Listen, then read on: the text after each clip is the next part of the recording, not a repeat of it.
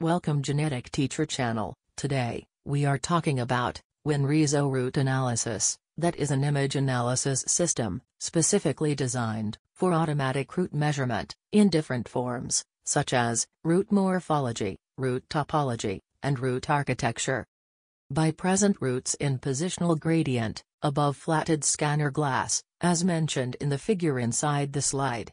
So, WinRhizo, make analysis, by tracing roots, using colors, to analysis, root length, root numbers or branches, root diameter, root tips, root forks, and root volume, as mentioned in the figure inside the slide and next slide.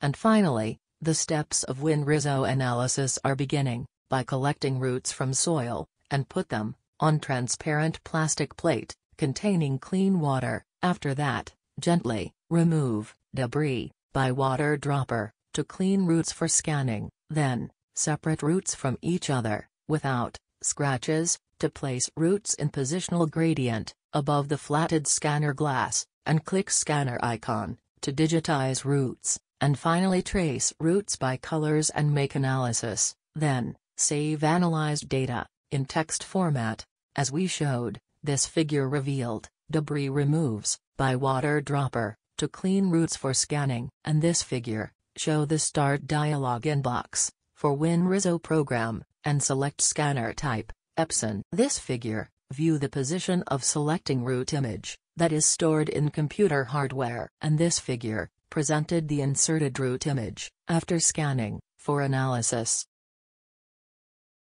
Thanks for your attention. Please like and share our videos and subscribe Genetic Teacher channel, and for any question, please comment us.